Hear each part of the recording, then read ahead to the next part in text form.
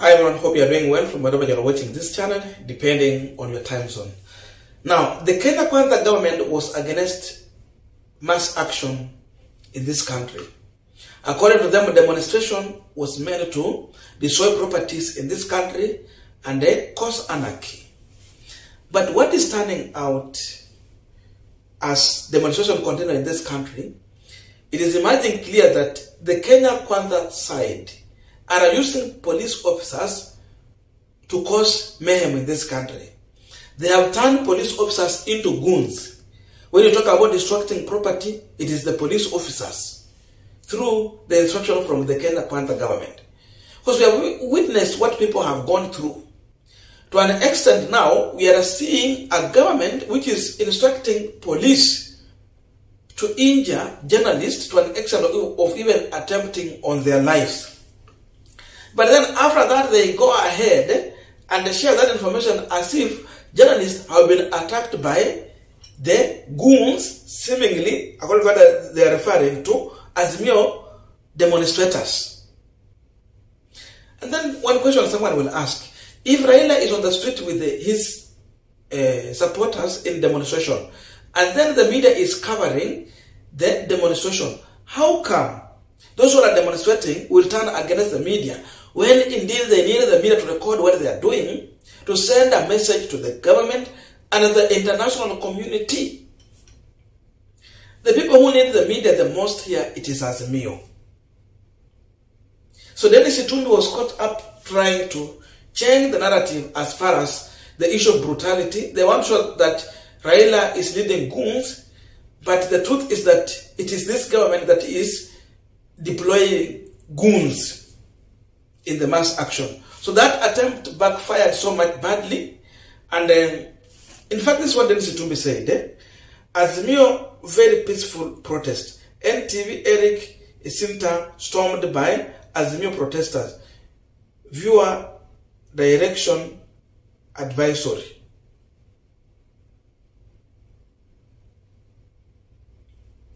He shared that photo. A photo that we cannot even put on this channel because of the YouTube guideline. We cannot put. But then it never took long because people went further to share the information here. Philip Etale. Dennis Itumbi, don't be stupid. Eric was on top of our vehicle. We were attacked by your goons in the name of police. They fired both live bullet and lobbed uncounted number of tear gas canisters at the journalist on top of vehicle. Dennis Itumbi, Eric was hit by your cops. We saw it. I repeat, don't be stupid. But again, there was a piece of information that was shared by NTV. This is what they're saying.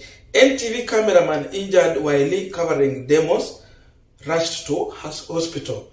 NTV cameraman Eric Isinta was on Thursday injured while he was covering the Azimio demonstration at Outer Road. Isinta was part of the journalist covering Raila Odinga's convoy. It is reported that he was hit by a tear gas canister on the face. He felt hurting his arm. Unajua, sio demonstrators when walikuwa na throw tear gas. Tear gas was coming from police. So when William Ruto's bloggers want to try and change that, I have also seen even Jitopev trying to change the narrative. Remember, he was a journalist at one point. People really forget quickly. Now he's sitting near the power. The power has entered his head. Then Itumbi is in the power. Now he's sitting near Gachagua. The power is entering his head. Before they were crying. Today they are celebrating as Kenyans are being brutalized and even journalists are suffering. Dennis Itumbi by profession is a journalist. Today he's laughing. So the reality is that police officers have turned into goons. They are terrorizing Kenyans. And if they are goons, then if looting is happening, they are part of that looting. They are beating journalists. The question is, why this much fun? Now, this whole session was a discussion which was chaired by Rigathi Gachagua. And there is something important Pauline Njoroge is sharing out, what was discussed, and how far these people were planning to cause, injure, even kill people during the demonstration. Pauline Njoroge is trying to share out that information, and I want to go through it, but just a quick request.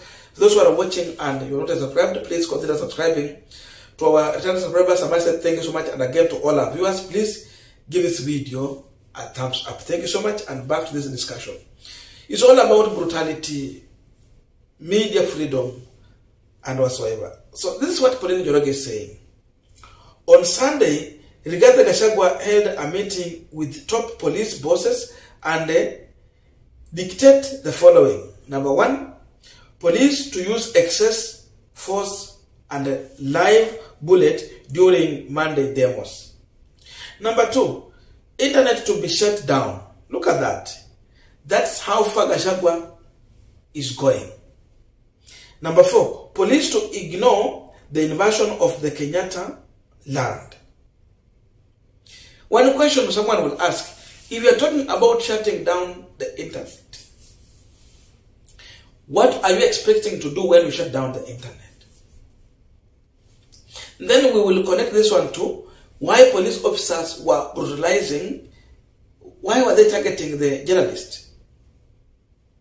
Internet, it means you are shutting down the information. People will not be exposed to information, the current situation that will be happening. Again, beating journalists, it means you are trying to stop them from airing out what is happening. The question we are asking today, what was the government planning to do? Walikuwa wanapanga kuua wa Kenya, ndio maana isikue kwa media, ndio maana wanashut internet, ama ilikuwa ni nini? But one man, Kithure Kindiki, was not in agreement with this plan. And this is what Kithure Kindiki position was. In tears, Kithure Kindiki placed a call to President Ruto, who by then was out of the country, and told him he would not be part of the above undertakings. The president weighed on the matter, called Rigathi and told him shutting down the internet was pushing the matter too far, and it would attract a lot of backlash locally and internationally. So, that particular idea was dropped. The president was also hesitant on the excessive use of force, since it was him who would be fried by the international community. So you see, I think Kithure Kindiki is not fitting in this government. Even when he speaks, you find that he's not speaking his own word. It's just because it's in that government. Kithure Kindiki, resign. Resign from this government. You will not lose anything. You can continue with your profession, or you can go and contest another time as a governor or a senator, rather than being part of this Goonism government. So the question is, what were they planning? The plan is all about killing people. They want to injure people, severe injuries. And you can see what they have done to journalists. If this is a journalist, what about the people who are down there? The common mwananchi who are just demonstrating, what about them? The target and the whole plan is what we have always seen happening in Uganda. Because Museveni got to an extent of shutting down the internet. Then you will see people have been beaten badly, they have been injured totally. And normally see Bobby when sharing some of those photos and videos. So bad. is what they are trying to borrow. In fact, Museveni is going to be assailed. Going by the move by Gachagua's position, the advisor to William Samoei Ruto, and the man who was in charge of the whole plan, because Ruto was not here. It tells you that this government will make Museveni a saint. Museveni is fair.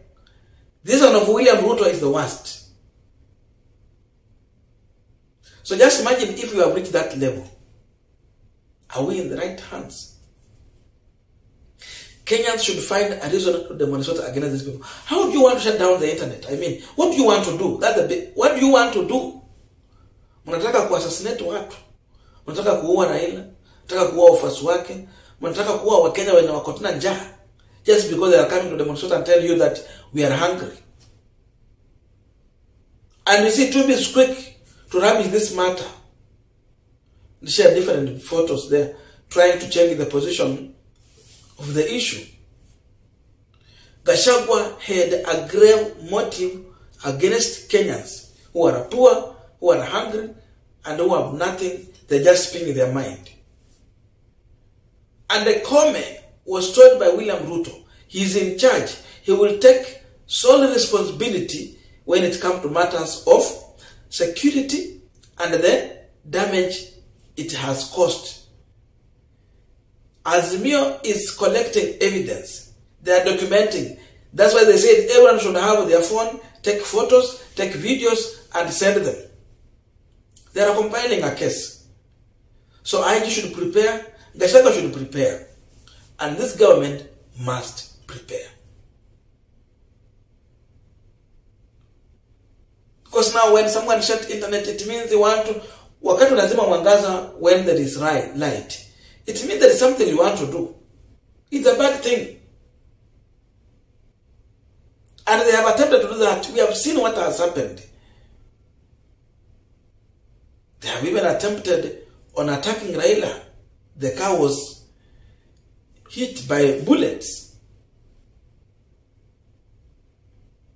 So that is Gachagua, dictator. This brutality must end. They are making people now to come out in their numbers to overwhelm, because the only way to deal with these people is just to come out in your numbers and tell these people no. As we keep quiet, watajenga ile kiota ya ndege itajengwa hapa kwa kichwa yako. Ikishajengwa hapa kwisha. Ndege inafaa tembea huko juu, lakini never allow it to build its nest on your head. Once it build its nest on your head, they will start peeing there, watakumwagia takataka na kila kitu kwa hiyo kichwa, and you will have nothing to do. Kenyans don't allow that to happen. We must reject.